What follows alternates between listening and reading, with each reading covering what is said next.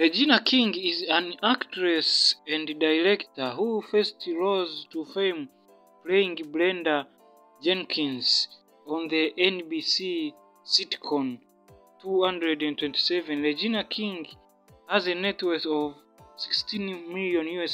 She has also had notable roles in the film Friday, Jerry Maguire and Ray, as well as on the television series Southland, American Crime, and Watchmen. After winning an Academy Award for her performance in A Blair Street Cold Talk, King made her featuring film director debut with the historical drama One Night in Miami, which was released in 2020.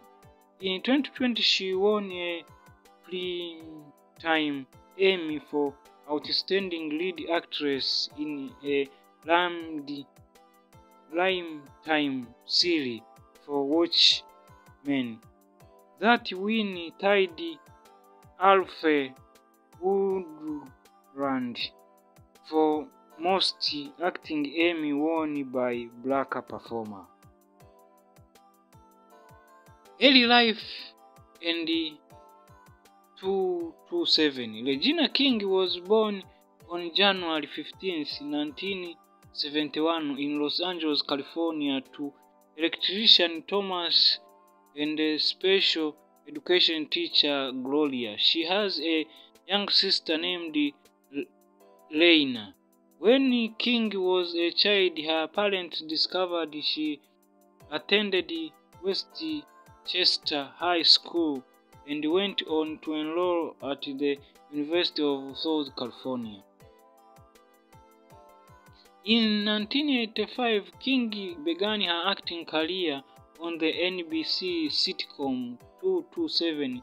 She played the role of Brenda Jenkins, the daughter of an inner-city couple played by Maria Gibbs and Hal Williams. For her performance, King received 2 nominations for the Young Artist Award in 1986 and 1987.